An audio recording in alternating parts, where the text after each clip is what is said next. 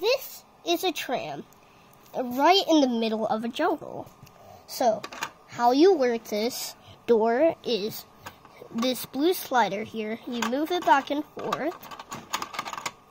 And then the train, on the other hand, you also just move it back and forth.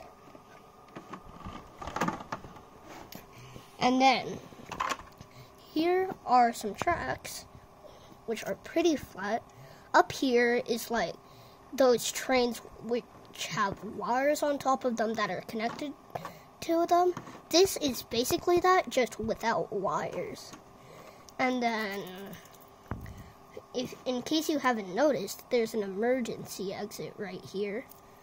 And how that works is there's a little block there preventing the door to open. So to activate it, you just take that block off and then you open it. Here is the east station, and then the west station is here. Oops. And then the only purpose for this here is because if I take it off here, it'll collapse. So I need that. Anyway, let's see how I'm gonna... That won't work. It's not gonna stay connected, but who cares? I'll fix that later.